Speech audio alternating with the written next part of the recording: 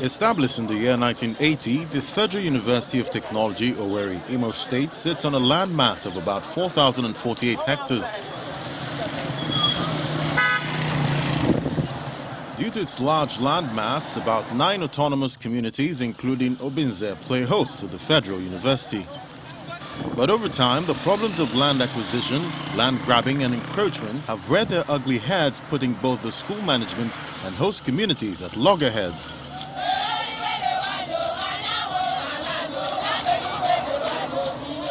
This unpleasant situation is why women and youths from Umunebo and Uboku communities of Obinze have taken to the streets to protest against the management of FUTO.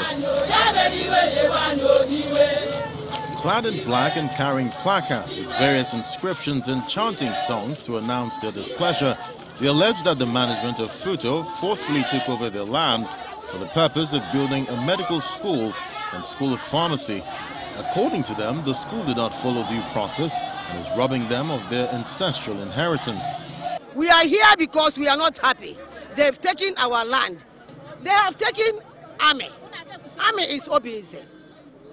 Redemption, Army Barracks is Obinze. Redemption Estate, phase 1, phase 2, phase 3, phase 4, phase 5 and 6. They have taken it. And this one, our children have built many houses there. And they demolished the whole houses. And our children are still living there. But now, they can't live there.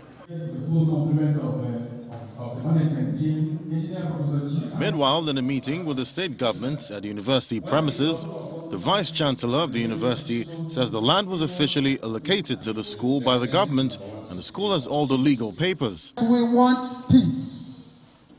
We want access to our land to continue our developmental strides.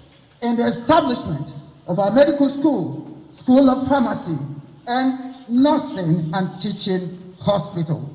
Although discussions are ongoing between both parties, these protesting women say they will continue to fight for their rights.